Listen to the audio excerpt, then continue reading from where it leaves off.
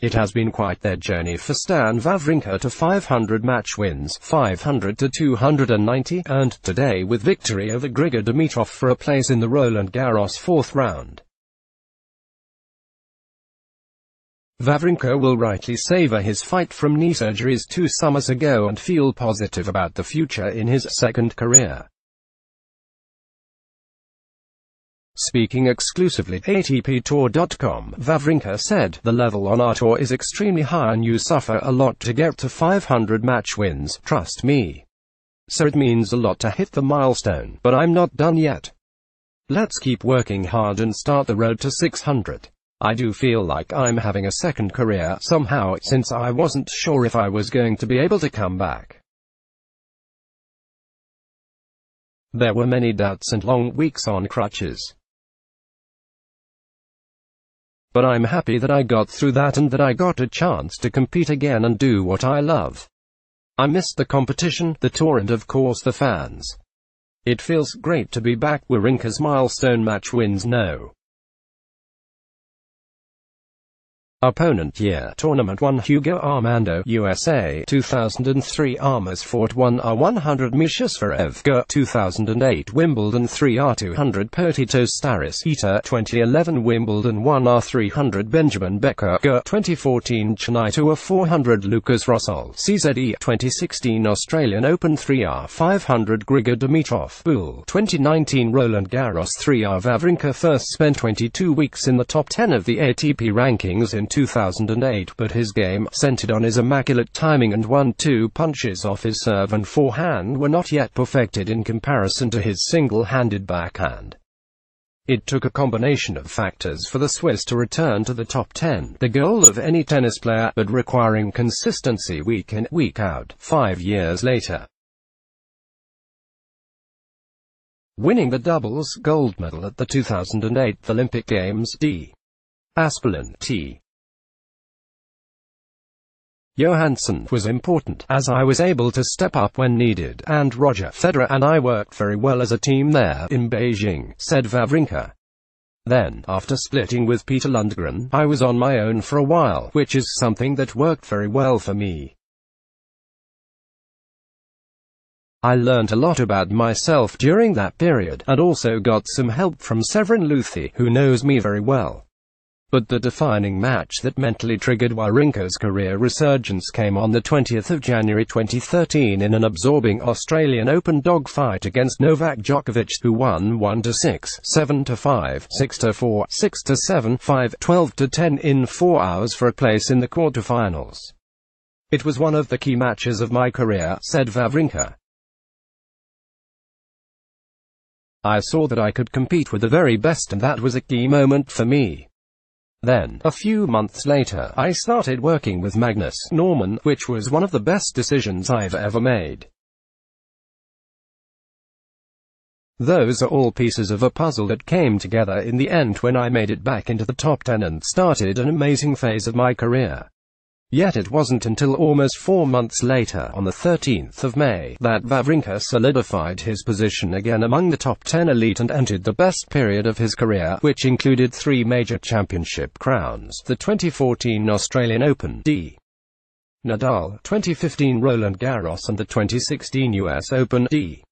Djokovic, both times when he overpowered his rivals. His lone ATP Masters 1000 crown, a pulsating 4-6, 7-6, 5, 6-2 victory over Federer at the 2014 Rolex Monte Carlo Masters, also proved to be a highly emotional moment.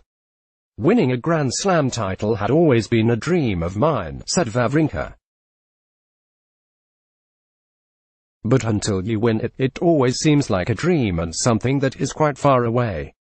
Once I reached the final in Australia, I obviously knew that I was only one step away from it, but facing Rafa didn't make it easier. I had been playing very well during those 2 weeks in Melbourne, and that's when I realized that there was actually a chance that my dream could come through. Then winning Monte Carlo meant a lot to me too. It remains my only Masters 1000 title and everyone knows how tough it is to win those tournaments." Qualifying 4 times for the NITO ATP finals is also another achievement that I'm very proud of. Being one of the top 8 players at the end of the season shows that you've done a lot of great things during the year. I made it to the semi-finals in London 3 times.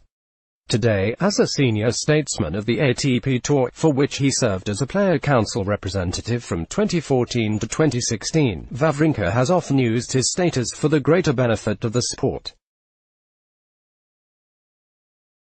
And as his on-court performances improve, rewarding his endeavor outside of the tramlines, the 34-year-old is close to returning to the top 20 for the first time since the 5th of March 2018 at No.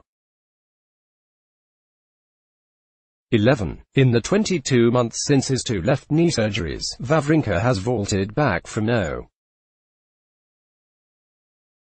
263 almost 12 months ago, the 11th of June 2018, and once again his rivals are looking over their shoulders. I'm very happy with how I played at the ABN AMRO World Tennis Tournament in Rotterdam, said Wawrinka. It was a bit of a renaissance week for me, and reaching the final, and playing against Gaël Monfils, who is a good friend of mine, was quite emotional. As of now, my goal is to play well, be consistent and stay healthy. I've always said that the ranking comes with the results, but I never focused on the numbers. If I play well, my ATP ranking will go up automatically. My passion is my job, that's a great privilege. Wawrinka is the 49th player in the Open era since April 1968 to have recorded 500 match wins in their career, and the 9th active competitor to hit the milestone, following in the footsteps of Federer 1205, Rafael Nadal 946, Djokovic 861, Andy Murray 663, Thomas Berdych 639, Fernando Verdasco 535, Tommy Robredo 533, and Richard Gasquet 524. David Ferrer, who recently retired at the Matua Madrid Open, compiled 734 victories. Career 500 match wins. Club active players as of the 1st of June 2019. Player match wins 1. Roger Federer SUE 1205. 2. Rafael Nadal ESP 946. 3. Novak Djokovic SRB 861. 4. Andy Murray GBR 663. 5. Thomas Berdych CZE 639. 6. Fernando Verdasco ESP 535. 7. Tommy Robredo ESP 533. 8. Richard Gasquet FRAT 524. 9. Stan Wawrinka SUE 500. Let's block ads. Why?